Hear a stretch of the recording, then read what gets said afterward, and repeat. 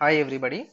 In this video I am going to explain about another type of avalanche transit time device, which is nothing but BARITT diode. Okay. So BARITT diode, which is the third type of avalanche transit time device. BARITT stands for barrier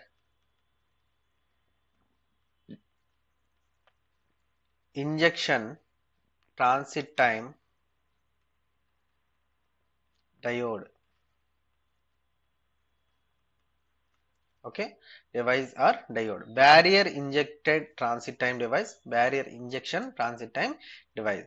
That means some barrier is going to be created inside this device when the reverse breakdown occurs.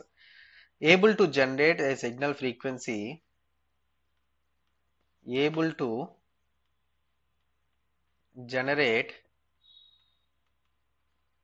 a signal frequency 4 gigahertz to 10 gigahertz. Able to generate a frequency range from 4 gigahertz to 10 gigahertz. Low noise compared to the main advantage of this BARITT diode is very low noise compared to the remaining two diodes what I have explained before. What are they? Impact diode and droplet diode. Compared to impact diode and droplet diodes. Impact and droplet diodes. Okay. It consists of P and P, or sometimes we can say P and drift region and P. Okay, consists of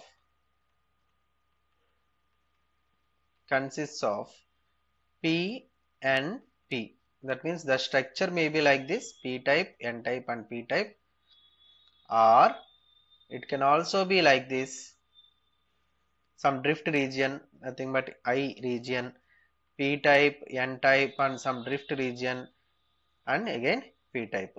So the structure may be either this one or this one: P type, N type, P type, or P type, N type insulating material, nothing but some drifting region, and P type.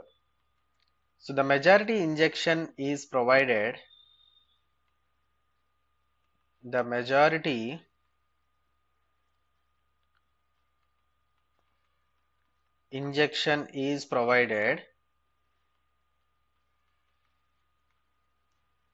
by punch through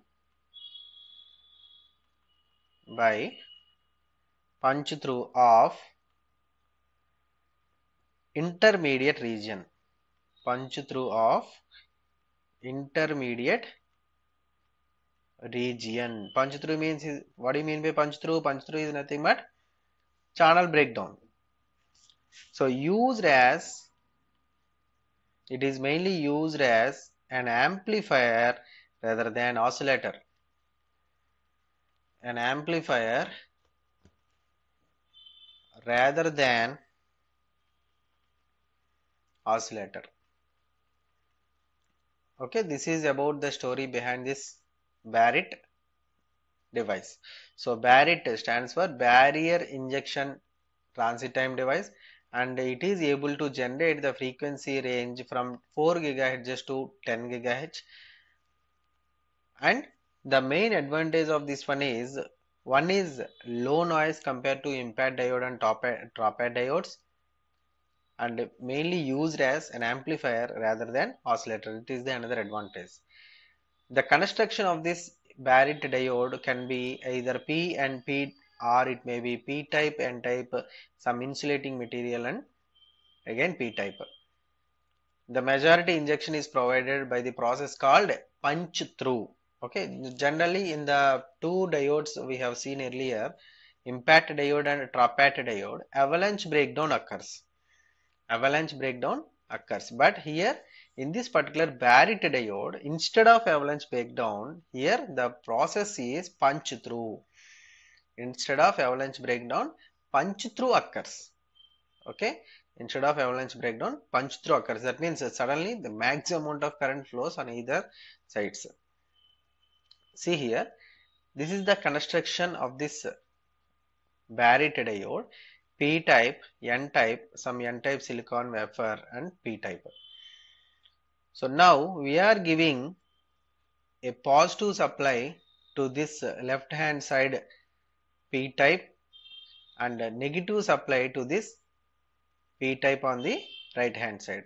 So because of this positive supply, this is okay, but because of this negative supply to this positive, to this P type region, this is P type region, we are giving negative supply to this, so that here some reverse bias junction occurs. Reverse bias junction will be occurred. Okay, that's why because of this reverse bias junction, the region will be increased here and high amount of electric field will be generated as long as this voltage increases. Okay, and we can also say except this drifting region, the remaining three regions we can call them as emitter, base, and collector. So indirectly we can treating this as a transistor, so that it is being used as an amplifier in fact. Okay, so the three regions, emitter which is made up of P type, base which is made up of N type, and this collector is which is made up of P type. Okay, so we can also treat this as a transistor with three regions. Now because of the negative supply applied to this P type material, what happens, some reverse biased junction is being developed across this. In between this P type and N type, some reverse bias junction formed. So because of this, what happens, high amount of holes and electrons are being neutralized here, and high amount of electric field is generated. See here, high amount of electric field is generated. Coming to this emitter and base junctions, as it is in the forward biased condition, as it is in the forward, why it is forward biased condition, it is positive supply is applied to the P type, and normally as it is positive supply, this comes into forward biased condition. At this, electric field is very low. Electric field is very low. Slowly, as long as we are going towards the base and crosses this base junction and enters into the drifting region, because of this negative supply and reverse bias condition, so barrier is developed over here. Barrier is developed here, so that high amount of electric field is generated. This is what the barrier development. Okay, hope you understand. This is normal operation of this BARITT diode with respect to the application of voltage and how the electric field is generated at this forward biased condition and the reverse biased condition. Coming to this voltage, same as long as we have seen in the case of impact diode, in this case also I have applied a voltage which is known as punch through voltage, which is known as punch through voltage. See here, punch through, in the impact diode we have taken the voltage as breakdown voltage, over which we are having the AC alternating signal, but here that voltage now it becomes a punch through voltage on which we are having the input AC supply. Now during this positive peak, as the more voltage, positive voltage is applied, nothing but diode enters into punch through region, and a lot of charge carriers are going to be injected. That's why injected current is more. Injected current is more, so that the terminal current also increases. And coming to this second wave, for this also same repeated, for this also same repeated. Now up to this particular point, we say this is the positive resistance region. Okay, I told you already, in the avalanche transit time devices, these three devices must operate in the negative resistance region. So that, what do you mean by negative resistance region? Voltage increases, current decreases, opposite case, that is what, negative resistance region. Negative resistance region, so that they can be used as a sourcing device. But here what happens, it is a combination of both. It is having some part of the positive resistance characteristics, and as well as it enters into negative resistance characteristics, and the same will be repeated. Okay, this is what the barrier injected transit time device and its operation. Coming to the barrier BARITT specifications,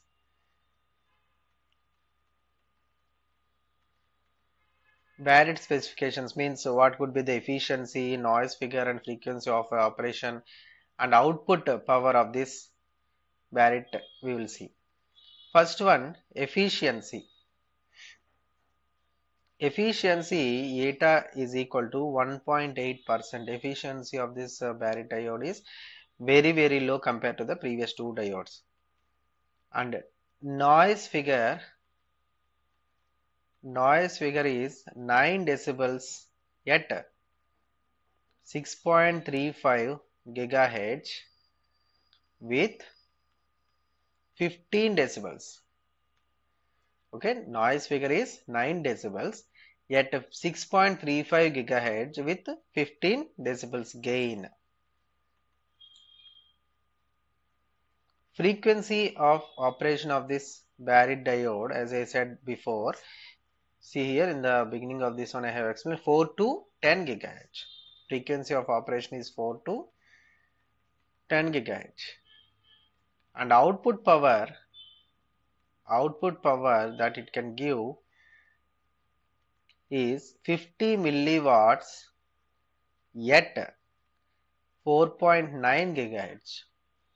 Okay, the output power is varied with respect to the operation of the frequency. Okay, as it is operated from 4 to 10 gigahertz, it gives different types of power output. So especially 50 milliwatts is given at 4.9 gigahertz of frequency. So this is what the operation and construction and specifications of this BARITT diode. Thank you.